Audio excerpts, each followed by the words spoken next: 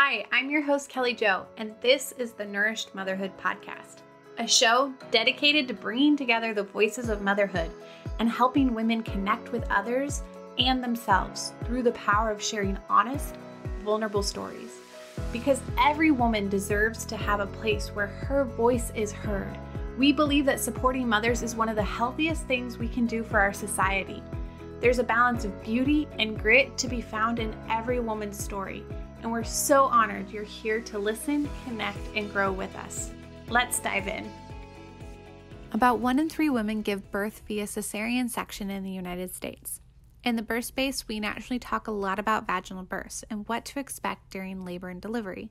But most of us don't hear much about what to expect while giving birth during a C-section. While I haven't personally had a high-risk pregnancy, nor have I given birth via cesarean, I have friends who have. And while some of them didn't mind and were happy with their birth, others felt disempowered and wished they had known more about what to expect ahead of time. I'm a firm believer that when we are educated and given the facts, we can better advocate for ourselves and care for our mental and emotional well-being. So with so little information out there for women in this area, I wanted to learn more about the ins and outs of high-risk pregnancies and what it's like to have a C-section. And I was able to connect with Dr. Tania Hall, an OBGYN at Alaska Women's Health, and get a glimpse of what it's like for mamas giving birth via cesarean section in the OR. What she shares is so insightful and gives a really great overview of what a mom can expect while giving birth in the OR. And regardless of what kind of birth you're planning, what she shares is empowering for women and their partners. Dr. Hall has a huge heart and loves walking with women through pregnancies and beyond. Friends of mine have said they don't know what they would have done without her by their side in both their losses and in the birth of their beautiful babes. In addition to serving women in the health and birth space, Tania loves family, work, and play. In her free time, you can find her scrambling up peaks after her crazy sons, hobby homesteading, foraging, berry picking, fishing, hunting, and enjoying her husband's amazing cooking and homebrew. I truly enjoyed my time and conversation with Dr. Hall, and I know you will too. Hello, Dr. Hall. I am so excited to welcome you into our Nourished Motherhood community, and I'm really excited about the conversation we're going to have today. Dr. Hall is a board-certified OBGYN. She practices at the Alaska Women's Health, is it center or clinic? Just Alaska Women's Health. Originally, right? It was Alaska Women's Health Service, but then they sort of dropped the service. So now it's just Alaska Women's Health. Awesome. Yes. And that's at Providence, Alaska's medical center, right? Yes. But we do deliveries at Providence and Alaska Regional. So we're housed under the roof of Providence, but we're a private practice there. Awesome. So cool. So yeah, we have Dr. Hall with us. She's going to share, we're going to specifically dive into high-risk pregnancies, what to be aware of, C-sections, kind of the ins and outs of that, and just motherhood in general. So I'm just so excited to have you here. And I would love to hear from you. What does life look like right now for you and your family? Where in the world are you? And well, you're in Alaska, but what does that mean for you? Yeah. So, I want to say tail end of summer, but it's rapidly starting to feel like fall. And we just finished dip net fishing, and we limited in 2 days, which was really great. My kids' bodies, I have 2 boys, they're 5 and 7. Their bodies are almost entirely made out of salmon and noodles, basically. So we have to have a freezer full of salmon for the winter. So we did that. And then last week we got back from caribou hunting. We just made 29 jars of red currant jelly, and I made 1 jar of black currant jelly. I found like a little patch, but it wasn't big enough for more than a jar. We picked 30 pounds of raspberries last weekend, and we froze them. It's like too much for now. We got a bunch of blueberries while we were caribou hunting as well. And then I did a little bit of fireweed jelly this year. Last year I did a huge batch. This year I just did a tiny batch. So we're kind of doing the hunter-gatherer, trying to fill up the stores for winter, which I think is what a lot of Alaskan families are doing right now too. Yes, I love it. Do you have like a favorite recipe with like you use for your berries? I use the UAF. I don't know the exact name of it, but whatever berry I'm using, I just Googled red currant UAF. University of Alaska Fairbanks. And they have a really cool, it's a PDF file that's free to download for rose hips, fireweed, red currants, raspberries, blueberries, anything. And it has some really cool nutritional facts about the berry. It has a bunch, it's like how to preserve it, how to extract the juice, and then a bunch of different recipes, whether you want to do jelly or syrup or candies or whatever. So I'm a graduate of UAF, and so I'm kind of a groupie for them anyway, but I use their site for everything. Like last year I did rose hip stuff for the first time, and I'd never used rose hips before. And so I used the PDF from there and got inspired. And it's actually one of my favorite things to preserve right now. Really? I tried rose hips once and it's hard. It's a lot of processing. I'm impressed. It kind of is, but I haven't harvested them yet this season because they're not ready yet. But last year we did it for the first time, and it was really fun and cool. Delicious. So yeah. That's so awesome. And you're originally from Alaska too, correct? Yes. Born and raised. Yes. That's so awesome. Oh, that's great. I would love to hear more about your journey into medicine, specifically obstetrics and gynecology. Like, how did that even come about for you? Well, I went into medicine originally thinking I wanted to be a family doctor. And my grandpa back in the 40s and 50s was the family practice doc in Seward, and really like a lot of the Kenai Peninsula. And he was the old school, like, delivered babies, took out appendixes, like he kind of did everything. And I found that really kind of romantic and inspiring. And I thought that's what I wanted to do. So that's what that idea, that like, idea up in the sky is what originally attracted me to medicine. And if you would have asked me, day one of medical school, what I wanted to be and what I didn't want to be, I would say, well, I think I'm going to do family practice. I'm definitely not going to do OBGYN. And OBGYN kind of has a bad rap in some medical circles because there's long hours. You don't always get to sleep when normal people are sleeping. There's a bad reputation for you get sued all the time, and malpractice insurance is really high. And I, of course, had heard all of these things. And so it was like, well, I want to be a family doctor, but I don't think I'm going to do the deliver babies part. And so that's kind of what launched me into medical school. And the first 2 years of most medical schools are mostly classroom based. And so you're learning a lot of the rapid fire content. And I pretty much loved everything, but I really loved endocrinology and reproduction, embryology. And then when I started doing my clinical years, my very first rotation was pediatrics. And I love children, but I really did not love pediatrics. And a big part of family practice is, of course, like, caring for the whole family. And so I felt a little lost after that experience, like, well, what am I going to do now? And then I had internal medicine, which is mostly caring for adults and sick adults. And I actually really enjoyed that. I liked having a problem and I could fix it, and then the patient could carry on with their life, and a problem and I could fix it and they could carry on with their life. And so I guess specifically inpatient medicine I really liked. And I'm someone who I pass out when I get my blood drawn, and I used to try to donate blood, and I became such a liability that they were like, your blood type's A positive, and that's the most common. And it's dangerous enough for you to be here that like, we'll call you if we get real desperate, but you don't need to keep trying to donate blood.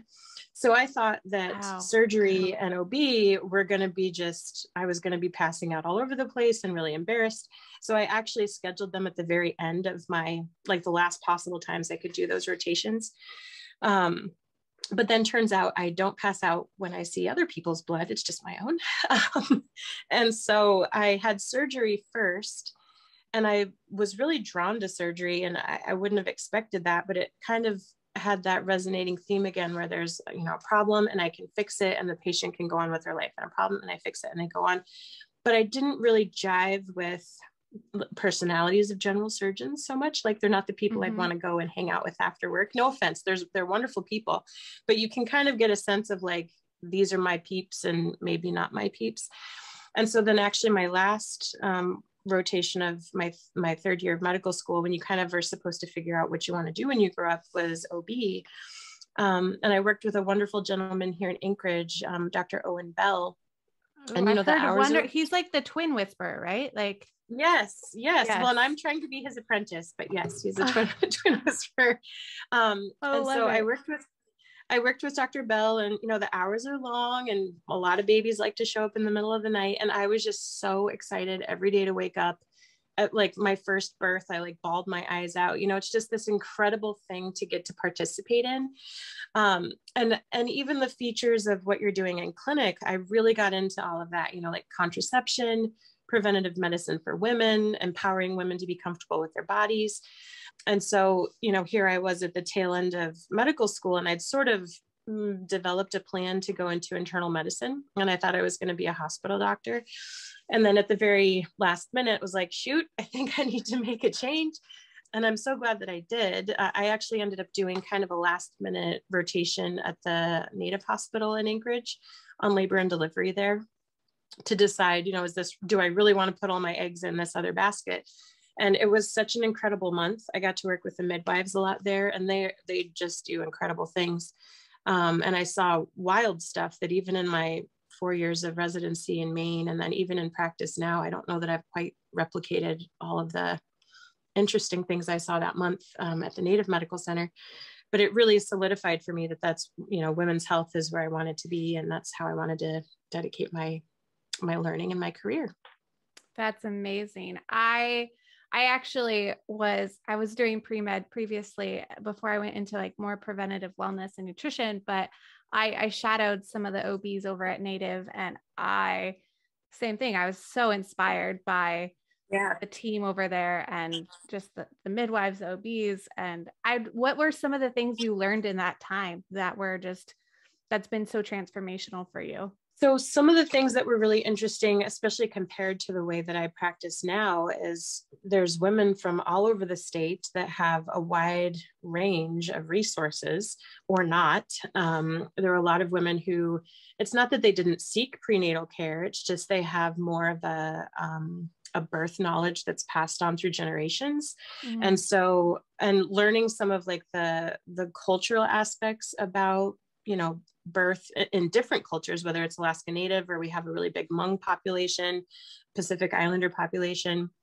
It's just really interesting the different threads that are woven into this fabric of, birth, depending on where someone's from. And so there's a lot of just completely healthy people having babies, which is wonderful to see. But then it's amazing how quickly a completely healthy situation can turn sideways, especially if someone hasn't had more, standard prenatal care. And so I just got to see a lot of that, on my early education side of things, but then also, that just continues all through residency and now in my practice in Anchorage now. Wow, that's amazing. Do you spend would you say you spend more of your time with high risk pregnancies, or is it kind of all over the board for you? It's kind of all over the board. I definitely have a special interest in high risk pregnancy. So I think that those things kind of will gravitate, the things that you're trying to attract will be attracted to you, yes. I guess.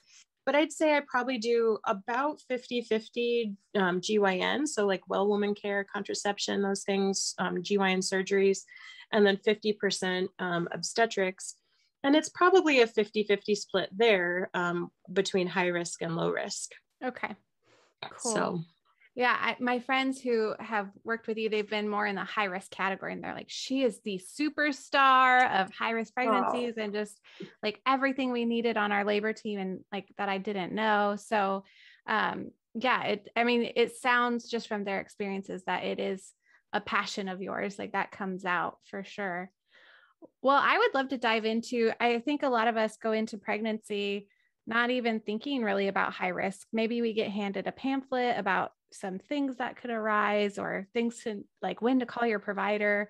But can we talk a little bit more about some really common like situations or things that come up, symptoms that cause like make you a candidate for high risk pregnancies, like what to be looking out for, and just kind of dive more into that?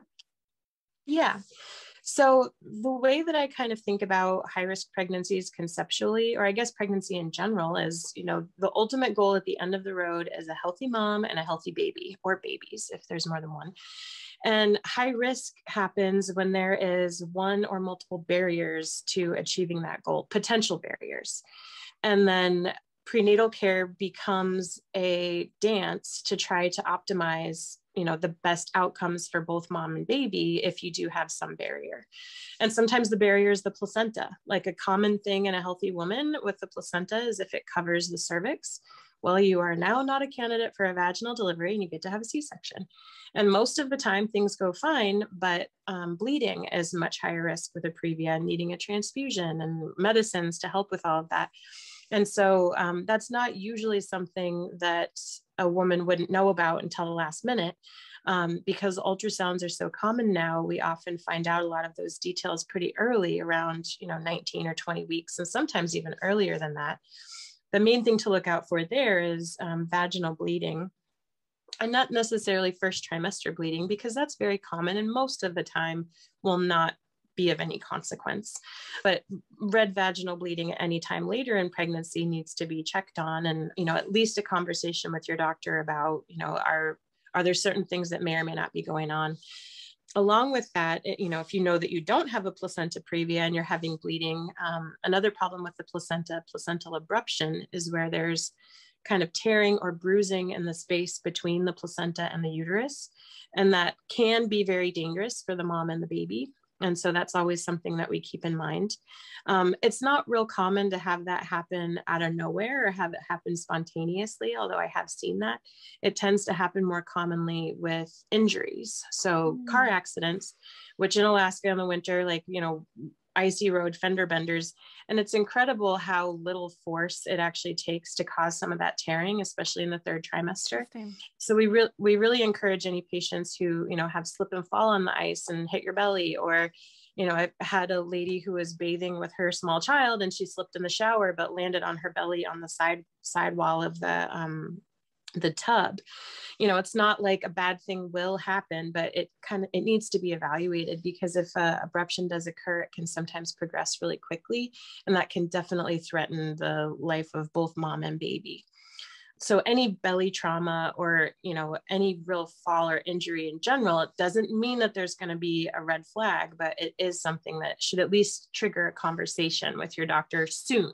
Like, don't wait till the morning, but as soon as it happens, just check in and make sure that additional monitoring isn't recommended. And then along the lines, maybe I'll stop there. I've said a couple things about placentas. It is such a huge, big list of, what can promote someone into a high risk situation. And sometimes it comes up with, there's a lot of different screening tests that are available these days for chromosome problems like Down syndrome, carrier conditions like cystic fibrosis. There's a common test that we get around 15 weeks that screens for spina bifida. Or sometimes we'll see things on the anatomy ultrasound that aren't expected, whether it's something going on with the baby, the placenta, sometimes the shape of the uterus. Women can have really big fibroids during pregnancy, which is like a growth in the muscle of the uterus, which is benign, but sometimes they can cause issues.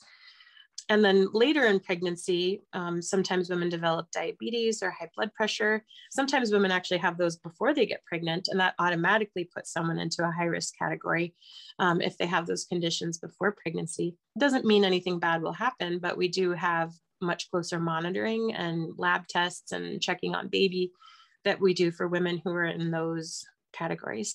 And most of the time we know about that on the onset, but sometimes otherwise healthy women might show up and not know that they had diabetes until they have a sugar test in early pregnancy. And then it's like, oh, well, there's this extra piece that we have to work with now. And then twins, of course, oftentimes things go fine, but when there's, double the babies, it can be double the drama and double the fun. And so we do monitor those pregnancies more carefully too. So what does that look like, especially for any first-time moms listening, or, someone maybe was recently just diagnosed with something that's either them or with baby? What does that look like for that extra monitoring? Could you just kind of walk us through what a normal pregnancy looks like, just if you're healthy, everything's low risk, and then what it would look like if you are high risk, how that kind of changes things in your care? Yeah. And every practice will probably have slight variations on a theme, whether you're seeing, a midwife or a doctor or whatever practitioner you're seeing. In our practice, what we typically do for well, really most pregnancies is you have your first visit somewhere between 8 to 10 weeks, assuming that you're doing fine. If you're throwing up like crazy and losing weight, having bleeding, anything, we'll see people sooner. But assuming things are going fine, we have that first visit between 8 to 10 weeks. We usually spend about an hour with the patient going over a whole boatload of information, exercise in pregnancy, healthy eating in pregnancy, all of the different testing options that are available. They're all optional. We do some basic lab work to check a person's blood type, screen for rare infections that most people don't have, like hepatitis, HIV, things like that. But if you didn't know that you had that, it can be passed to a baby. And so we screen pretty much everybody for that unless they decline. And then initially in the first and second trimester, if things are going according to a normal plan, we see women about once a month. And then we do have a patient portal where patients can send non-urgent questions. So like, hey, I'm kind of constipated. What can I do for that? Well, sometimes that can be urgent, but we have a 24-hour line where people can get in touch with a triage nurse or an on-call provider at any moment if they need anything. But the patient portal is really great because there's a lot of questions that come up like, oh my gosh, my prenatal doesn't have DHA in it. Like, should I change my prenatal? Just things like that kind of come up. We usually do screening for diabetes on everybody between 25 and 28 weeks. And that's with a sugar test. We also check for anemia at that same time. After 28 weeks, we see everyone 2 weeks on a 2-week basis until 36 weeks. And then each week until the baby arrives. And that's most pregnancies, including some high risk. But if you are high risk, depending on the reason that has put you in that category, often those visits may be more frequent, especially if someone has diabetes, we're monitoring sugars sometimes weekly, or if someone has high blood pressure, we're keeping a really close eye on their high blood pressure. And so not all high risk patients, but many of them will end up doing something that's called antenatal testing. And that's really just keeping an extra close eye on the baby. And the baby ends up being kind of a surrogate for the placenta, because often what we're worried about, of course, is the baby, but is the placenta working as well as it's supposed to? And so what antenatal testing is usually one, but often two things. One is called a non-stress test. And if you've ever seen anybody in labor or been in labor, they put those two straps on your belly and one of them looks at the baby's heart rate and the other one looks for contractions. And so it's just a 20-minute version of that. And if the baby looks great, it just takes 20 minutes and then you get the blessing and you get to leave. And often that's twice a week. So divided like Monday, Thursday, Tuesday, Friday. We even do them on weekends, Wednesday, Saturday, to accommodate, working moms or people with busy schedules. And then often once a week, we'll do a biophysical profile, which is a shorter ultrasound that looks for 4 things that are signs of a happy baby. It's practice breathing, which is flexing their little diaphragm muscle, making sure the fluid level around the baby looks healthy. We like to see the neck and spine kind of flexing and moving, and then arms and legs flexing and extending. And if you see those 4 things, odds are that you've got a baby who's fabulous. If you don't see those things, it doesn't mean that the baby has a problem, but we may need to monitor things more carefully at that point. We usually don't start testing earlier than 32 weeks for most conditions, although some do warrant closer monitoring.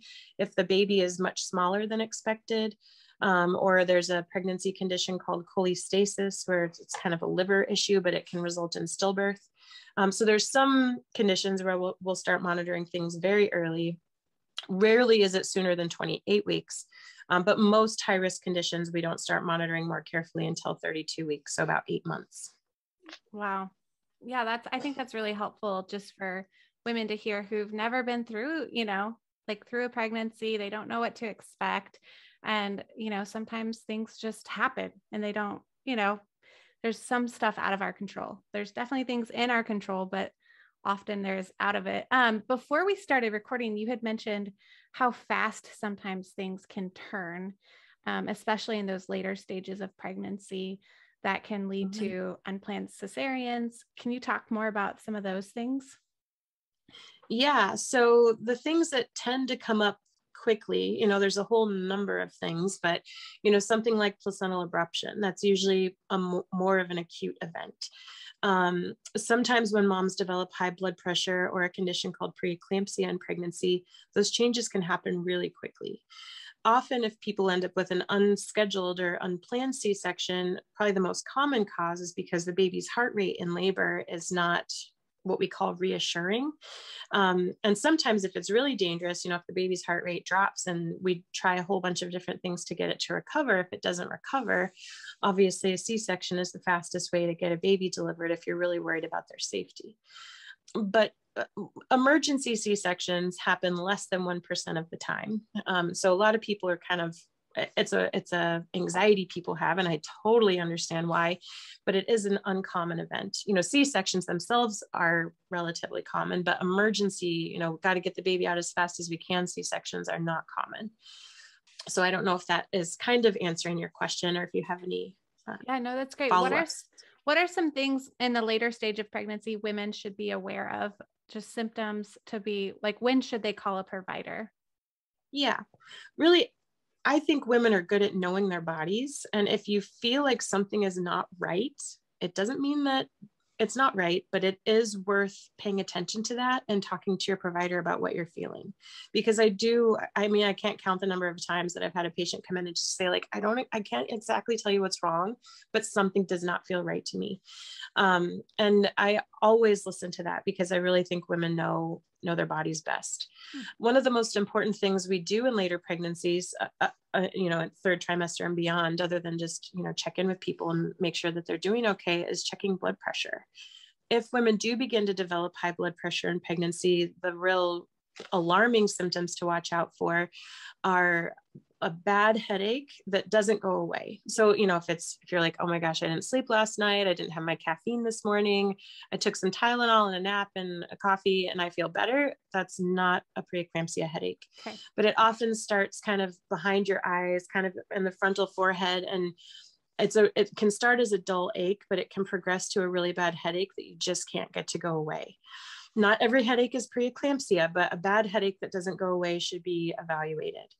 Changes in the vision, especially spots or sparkles kind of on the periphery or the outside of the vision, or like blurry vision that doesn't get better if you're not someone who like needs a new prescription on your glasses. And again, kind of like the headache, it's not like if you're in a hot shower too long and you get a little dizzy and, spots in your vision, that's not preeclampsia. But it's more if you're going about your regular day and you just feel like, man, I'm having to like squint and, there's just something going on with my eyes that's not normal. That can be a sign of dangerously high blood pressure. Pain in the upper belly, especially kind of in the middle or on the right-hand side, tucked under the ribs. Sometimes that's bad heartburn, but it can be a sign of high blood pressure, preeclampsia, or liver things, gallbladder things, which pregnant women are more prone to anyway. So, and not like the baby kicked me and it hurts right there, but, kind of like an aching, gnawing feeling that is just not going away, or certainly if it's getting worse, nausea, vomiting that came out of nowhere, if you don't think you got a gut bug from your preschooler, anything like that. If people have concerns, we always want to at least have a conversation about it and decide if it does need any additional workup. That's really helpful. I love the kind of going further into the descriptions of those symptoms too, because I think it can be easy to maybe get too nervous, right? But also, so knowing what's kind of normal, but what's clearly not normal. And I think that can be so helpful. Talking about, unplanned C-sections, emergency C-sections, can we kind of dive into some of those things? Because I think a lot of women end up in that situation and it's not part of their plan. It's not part of how they envisioned birth. And for some, they're okay with it, and others, it's a really traumatic event for them. And it's something they really have to process through. So can we talk through kind of going more into what that looks like? At what point would a woman be recommended to have a C-section? I know you briefly mentioned, but then kind of even the process of what she could expect if that situation arises. Yeah, that's a really great question. So if it's a expected C-section, and there's a number of reasons why that might happen. Probably the most common these days is a breech baby. And that just means that the baby's head isn't first. I guess breech or any breech/anything other than head first. Sometimes babies are sideways in there. They can be kind of like oblique position. And over time, the risks of trying to deliver a baby vaginally who's breech has become much higher than the risks to the mom by having a C-section. So there are still a few providers, I'm trying to think if I can think of any offhand in Anchorage, maybe like one or two, who will entertain delivering a breech baby vaginally, but you have to be a really perfect candidate for that. The one exception is in twins, there are some providers who will deliver the first baby if they are head first vaginally, and then you can actually reach up, grab the second baby's feet and pull them out by the feet. That's called breech extraction. Wow. With an epidural, of course, you're not going to do that to someone who can feel everything. So that's kind of like a side topic. So I'd say having a baby that's breech or not head down is probably one of the more common reasons.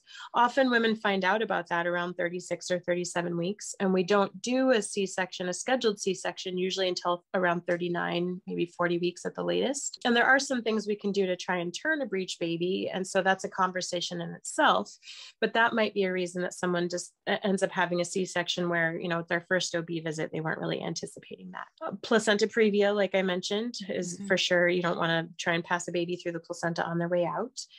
It's pretty rare that we recommend a C-section for a baby that we think is too big to fit, but there are a few times when that might be a discussion that's had. If somebody is in labor and things are not progressing normally, you know, the baby's heart rate looks fine, but the labor progress for whatever reason is not marching along as it should. Or sometimes a woman has been pushing and pushing really strong, really well for hours and hours.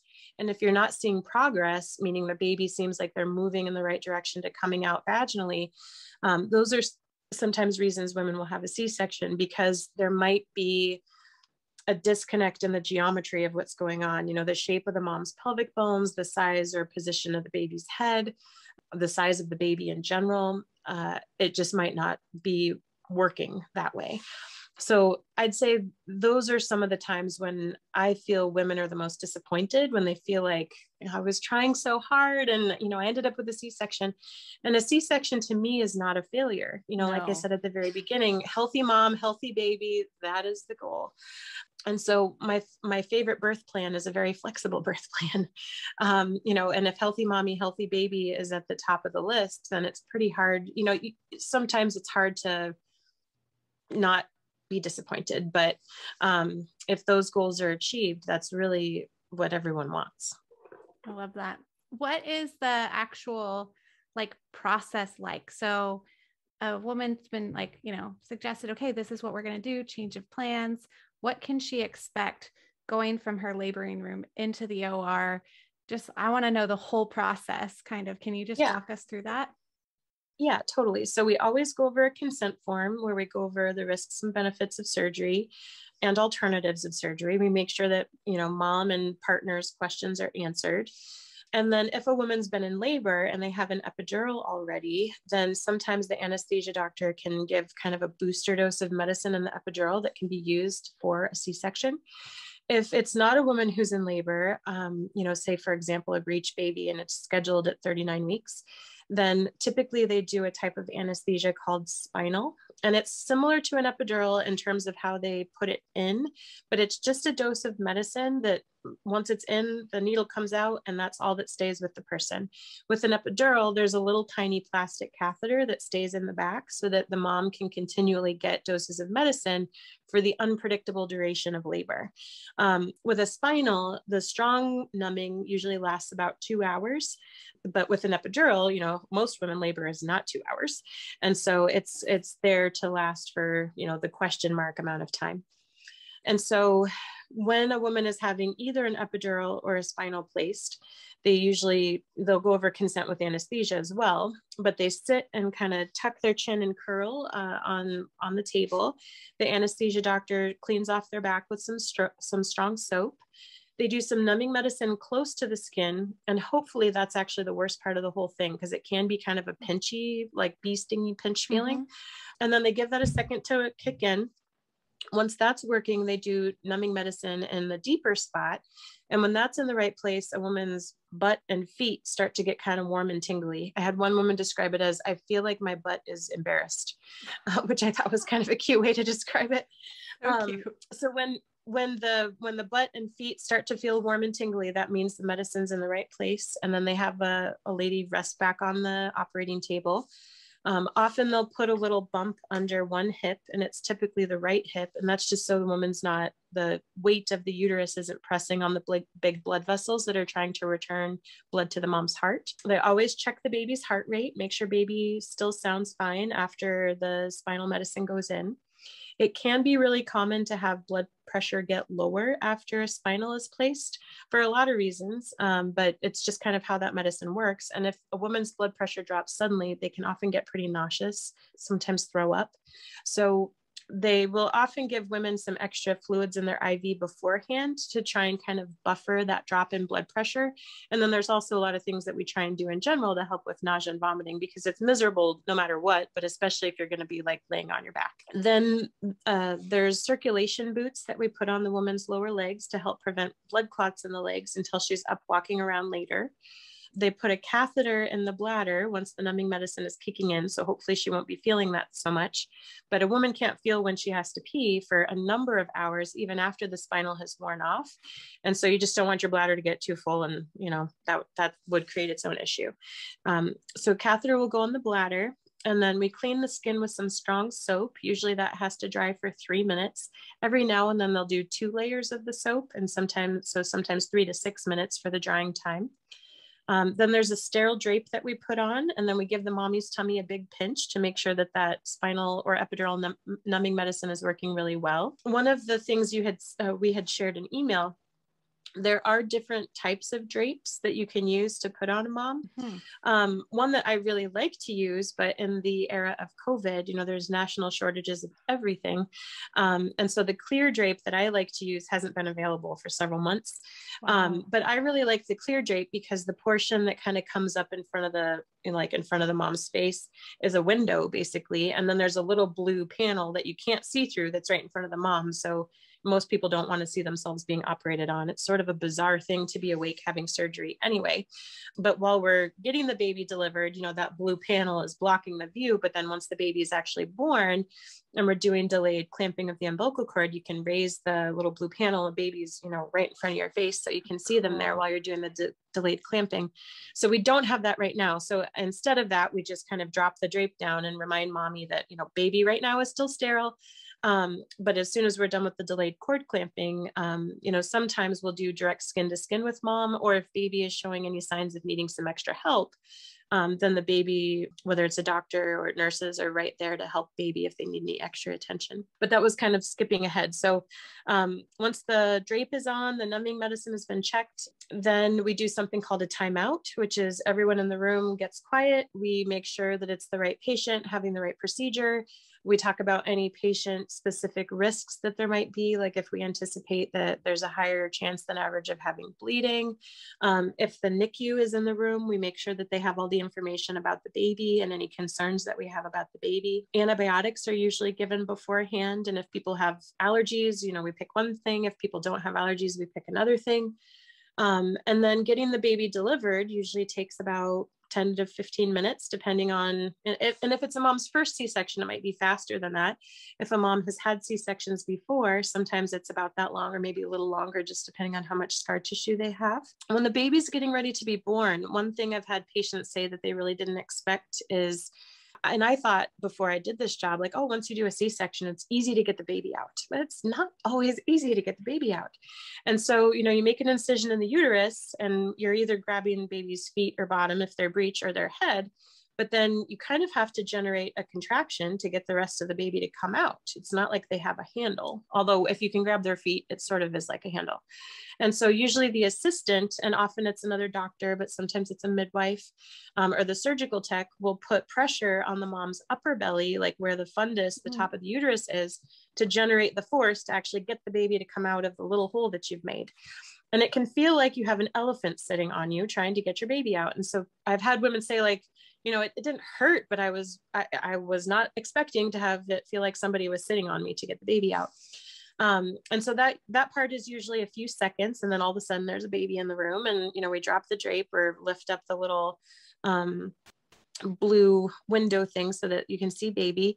If we're expecting a healthy, vigorous baby, which most of the time we are, then most practitioners these days are still doing delayed clamping of the umbilical cord, even at the time of C-section. And that can range for between 45 and 60 seconds. There's a balance because it is really healthy to get the baby some extra blood flow, but there's also now a hole in the uterus that is bleeding. And so if you wait too long, you don't want the mom to be losing a lot of extra blood that might not result in better things for the baby. So we don't usually delay that for more than a minute. And sometimes we'll clamp it even faster if we're worried that the mom is bleeding too much, or if the baby isn't starting to kind of perk up and squawk and cry and do happy baby things. I have had patients who really like to do skin to skin directly during C-section.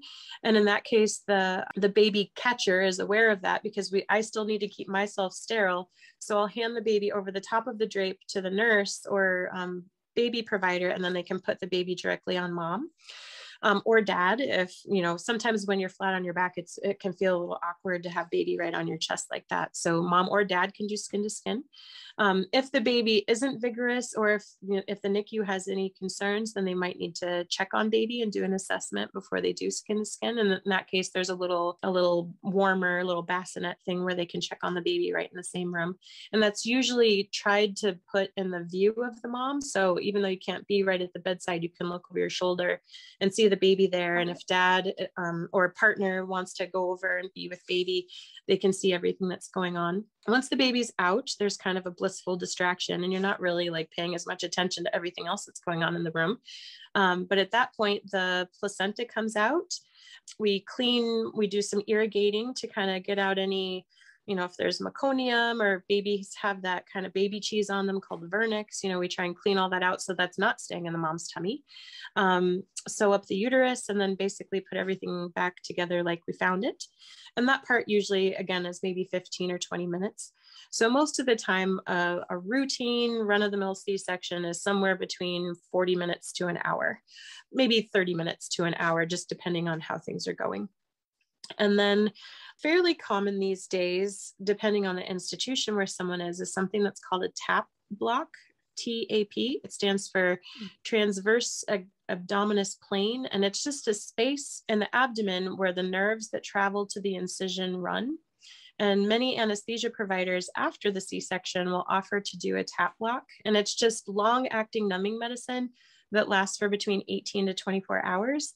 And wow. They can use an ultrasound to guide that numbing medicine right to where those nerves are to help provide increased comfort and decrease the need to use strong pain medicines like narcotics that can make people feel kind of like loopy and constipated and nauseous. It's not that people won't need those medicines at all, but it can really minimize the amount that they need, at least for that first 18 to 24 hours. So if someone would like to have that done, they often do that. We're completely finished with the C-section, all the stitches are done, the bandage is on. And then while the mom is still resting there on the table, it adds about 5 minutes. And then they go into the recovery area. And if mom and baby are both doing well, we get skin to skin going and breastfeeding and keeping an eye on mom's vital signs and bleeding and making sure that her urine is normal and all of those things. Typically, a woman will be in the recovery area for 1 to 2 hours. And during that time, then the spinal or epidural numbing medicine are slowly wearing off. And then for most people, the average stay in the hospital after a routine C-section is between 2 and 4 nights. And that totally depends on how mom and baby are doing. Most insurances will pay for up to 4 nights without any problem. And if there's complications or anything like that, then longer is fine, but that's kind of the average. I've had a few patients go home 1 day after a C-section. Wow. I would say most of the time that's people who've had a C-section before and know what to expect, but that's uncommon. I'd say that's probably like 2% of patients. Most people, it's at least 2 to 4 nights. What's the common recovery look like, different from like a vaginal birth? Is it a longer process? I mean, that's major abdominal surgery. What are some tips for healing and what does that process look like? Yeah, the biggest differences I would say are obviously the discomfort that a woman's going to feel. And, if you need a whole bunch of stitches in your perineum, that doesn't always feel great either. And so it's really just, where are your stitches located, and how much discomfort is that causing? The biggest difference in terms of activity restrictions is you can't soak the incision for 2 weeks. So you can shower even the same day, but no tub, hot tub, pool, ocean for at least 2 weeks after a C-section. And that's just to prevent infection in the wound. Not lifting anything heavier than you can easily pick up with one hand. So like baby in the car seat. So for most people, that's around 10, maybe 15 pounds max. And that's for 6 weeks, because you want to let all of the sutures have a really good head start on healing before you really strain your belly muscles or your abdominal wall. And then those are really the two main things that are different between a vaginal and a C-section. We recommend after a vaginal delivery, nothing in the vagina for 6 weeks to prevent infection. Or if someone has stitches in the nether regions, you want to let those heal too. And so that's the same with the C-section as well. And then really the only other thing I can think of is driving. And so the rules about driving after a C-section, there's not really a hard and fast rule, but what I tell patients is you should be completely off narcotics. And you have to imagine if a small kid or a moose goes in front of the car, you need to be able to slam on the brakes without hesitating from pain. And the darn seatbelt goes right where your incision is. And so I'd say the average for most women is probably about 2 weeks after is when they feel comfortable driving. Some women, it might be sooner than that, but that's kind of where the average seems to fall. Some women, it might be later than that, but that's kind of the average. Yeah, that's really interesting. What are some of the things that a woman, obviously the first goal, like you said, is healthy mom, healthy baby, but what are some of the decisions? I've heard there can be music in the OR, or partners, sometimes a couple people. What can you tell us, maybe some stuff that could be planned out in a woman's birth plan, or she could think about just in case the unthinkable, things just go unplanned for her? Right. Yeah, most of the time, well, at least I'm sure every institution might have some differences, but in my institution, music in the OR, if it's not an emergency, is great. And so if a woman has kind of a motivational soundtrack that they want to have going, then that's perfect. There is some ability to have lower lighting. We do still have to be able to see what we're doing at the operating site. And so the surgical lights are on, but sometimes there can be lower lighting in the room if the other baby staff is okay with that. I would not say that people feel strongly about that most of the time. If a clear drape is available, although like I said, right now, I don't know when they're going to become available again, but I really like them. I think they're pretty cool.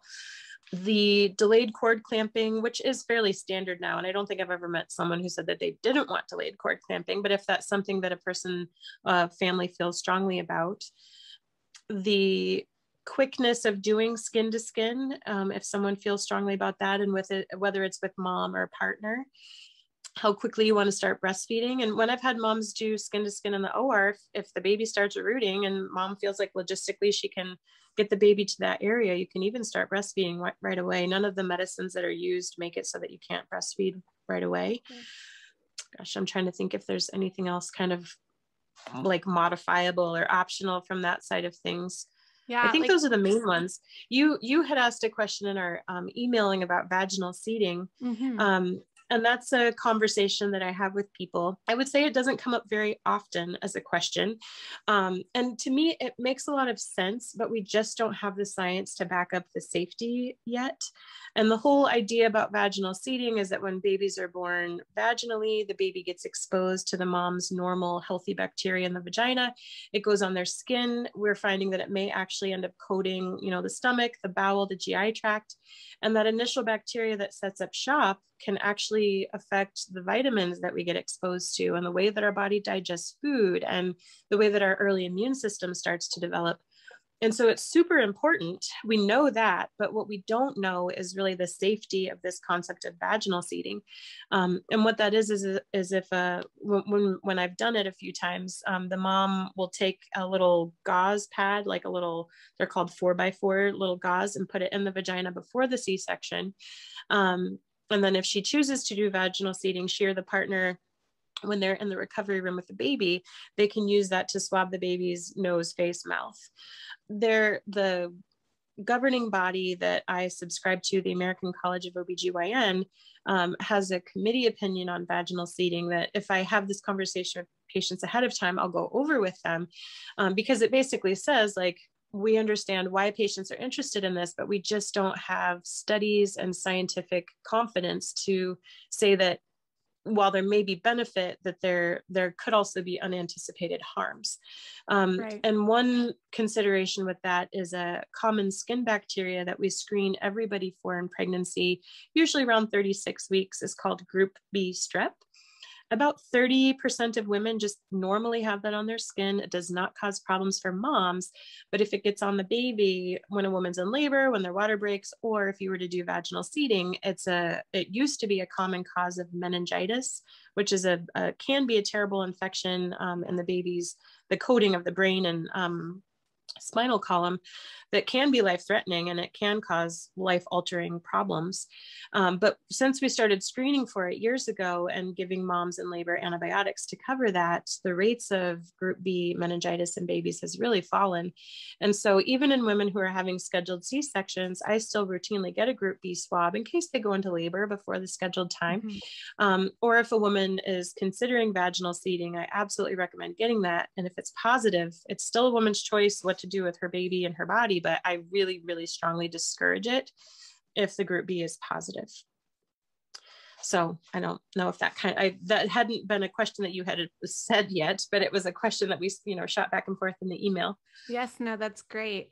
I mean, yeah, I think it's just so helpful to be able to get even just like a play-by-play of what to expect, because I feel like, if a woman's watching this or listening to this and can know what to expect, chances are, right? You said like, it's rare, right? To have, or it's less common, I would say, to have a C-section, but to know what to anticipate or expect should that happen, I think can be really helpful just for even peace of mind, processing through it. And so I've learned stuff too, just listening to all the different processes. I want to kind of talk about, you have said a couple different times in a couple different ways, you really trust mom's intuition, right? Like if she says something's off, she might not know why, or, mom's body, mom's baby, or like your baby, your choice. And I feel like there's so many women have experienced not being heard or not being advocated for or feeling disempowered in the medical system. And so I would love to hear, what are some things that can really foster that connection? Because I can just, tell that's such a heartbeat of yours, that a woman would be empowered through this process. And can you talk about where you see disconnects and where that connection can be strengthened? Yeah, for sure. I think if you're looking for a provider who kind of has some of those qualities, word of mouth is really huge. Nothing speaks a greater compliment than if you have someone whose baby you delivered and they're like, oh my gosh, I would have 12 babies with that provider. So I think that can be really great if you're really looking for someone who has certain qualities. Not all, and it's not just doctors. I feel like if you're going to become a midwife, you probably already have some of those innate qualities, but I've met some gruff midwives before too. And so I think a person's personality is what it is. And I've met plenty of doctors who are kind of gushy and, they want to just learn all about a person and help them accomplish their healthcare goals. And there's people who are a little more, not that there's anything wrong with being paternalistic, but just in the way that they practice medicine are a little bit more, this is the way I do things and take it or leave it. So I think word of mouth recommendations can be really helpful, especially if someone's already traveled down a path with a provider. They can really attest to the experience that they've had. We do sometimes have patients leave town or move in the middle of a pregnancy with great trepidation. They're like, we love the care we're getting at your clinic. We're military. We don't have a choice in leaving, but like, how am I going to find a provider that I trust in, Houston, Texas, where I don't know anybody? One thing I recommend for patients is you can usually find the phone number for labor and delivery online. Call labor and delivery, say, hey, I'm 32 weeks pregnant. I'm moving to town. you work with all these providers, who do you recommend? You know, the labor and delivery nurses see how everybody does things. And I think they will give candid responses about, you know, who to see or who to avoid. And so that can be a way, if you don't have a friend or, you know, someone that you know, to ask, like, you know, this is my first baby, I don't know who to go to. You know, sometimes people have insurance preferences, so they might not necessarily have the same level of choice if you can just kind of pick anyone that you want to go to. So I don't know if that exactly answers your question, but. No, I think that's so helpful. I would have never thought to call like the labor and delivery and just ask the nurse. I mean, I think that's really brilliant and helpful because so many, I mean, especially right now, I feel like there's so many transitions. A lot of people are moving, right? Just jobs have changed. There's a lot in the air for so many families. And so I think that's really just practical, helpful advice. That's great. What is something, you know, like kind of wrapping up our time, I have a couple more questions, but something I don't know enough to ask in this space that you would think that would be really important or you want women to know? Well, we've touched on a lot of really, I think, good topics and things that people might not think about on the front end. But I just think having a provider that you really trust is so important, because then if the unexpected happens, you're not wondering about their agenda. And so I think doing a little bit of research on the front end before you know, start building that relationship with someone can save a lot of heartache. Or if you begin that journey and you're having feelings like, oh, you know, this is not exactly the way that I saw my care unfolding, you know, feel empowered to make a change. You know, people transfer care all the time. And there should be no shame in that if you're not getting the care that you want to be getting. So, you know, I guess if it happens, I don't always find out, but if a patient wasn't comfortable with the care they were getting with me and they sought care elsewhere, I want a woman to feel comfortable going through this journey, because there can be a lot of uncertainties and questions that arise along the way.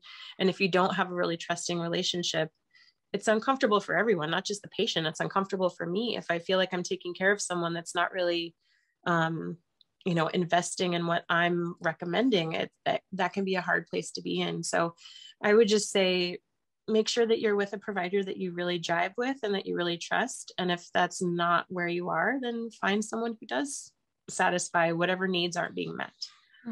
That's really good. Okay. So you have a 5-year-old and a 7-year-old, you said, right? So if you could turn back time and go back to the beginning of motherhood, what would you tell yourself? And especially for that new mom out there? I would say you are going to feel like a failure a lot of the time, and you're not.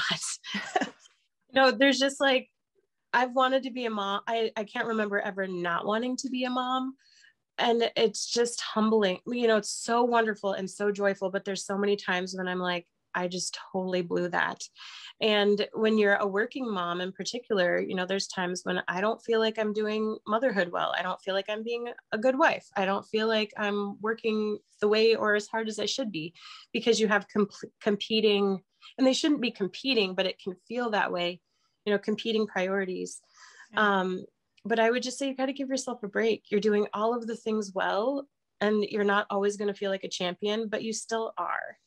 And you just have to accept that you're not going to feel perfect probably most of the time, but you still are perfect. Oh, I like that. Yeah. I think having grace is so important, because, I mean, I feel like a new mom. I have a 3.5-year-old, but it's like every day there's something new, right? And you get used to one stage and it changes, and and balancing, right? As women who have a career, right, and have kids, it's a lot to manage too. Oh, totally. Wow.